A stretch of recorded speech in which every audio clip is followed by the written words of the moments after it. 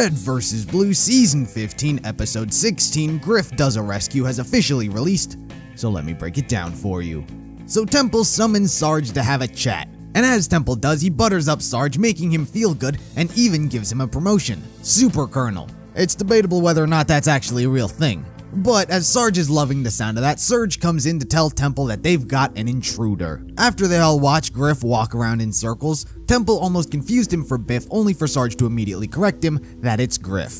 Now, I'm honestly surprised that they didn't play the Grif pretending to be Biff card. I was expecting that to happen when Grif showed up, maybe play with Temple's emotions or something like that. Grif still does have an opportunity to pretend to be Biff Jr. and try to catch everyone off guard, but Grif would need to know the story to play it off. Anyway, while Grif is locked up, he apologizes to Caboose for not being a good friend when everyone went to look for Church, where we learn the true origin of Church's message. It was a call for help, it was indeed in the past, but he's calling for a plumber. The term Alpha was in context to Blood Gulch Alpha, and not his form.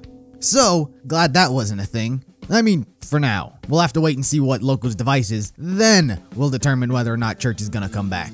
Anyway, so as Temple gloats about his success and how they faked Church's message, Caboose persists with his whole "I don't understand how death works." I mean, we caught a glimpse of that back towards the beginning of the season. It makes me wonder which road the writing is gonna go. Caboose keeps saying how Church is gonna come back because he always has. And then you have people like Simmons and Temple and now Tucker telling him that that's not true. So it makes me wonder, are they actually gonna revive Church once again? Or is Caboose finally gonna come to terms with the fact that Church is dead forever? He seems to be right on the verge of accepting it in this episode, but me personally, I think Church should stay dead forever. His story had a conclusive end in a heavy moment. If they bring him back in any way that isn't a flashback, it's gonna take away from the power that season 13 ending had.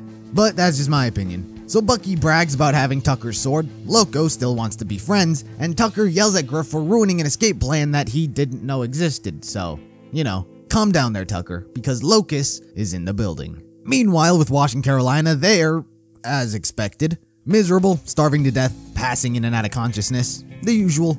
And then Locus shows up, which seemed easier than expected in my opinion. I would have thought that Wash and Carolina would have been the last goal. After everyone was defeated, the audience would get worried about whether Wash and Carolina would be alive after it all, but I guess not. I guess they're just gonna be alright. And I guess Locus's ability to find secret elevators to death rooms is pretty good also. So, you know, things are on the up and up. Speaking of upsides, Lopez also not seen in this episode, so who knows what adventures he's on. I guess it may be better that Wash and Carolina are saved now as opposed to later, because later is a more predictable and generic route. So while it's not much of a twist, it is a different road, so I'm fine with it. Also something I would have loved to see. It's not gonna happen now because of the way the death room works, but if it were to have just frozen the freelancers in time, keeping them alive instead of slowly starving them, I would have exploded from excitement if Locus freed everyone and there were like 10 pissed off freelancers going against an army of sim troopers. I don't know how I would have handled that, but that's not gonna happen because they're all dead. So we'll see what has to happen next. So be sure to let me know what you guys thought of the episode down in the comments, like the video if you liked it, subscribe if you're interested in more breakdowns like this, and I'll see you in the next video.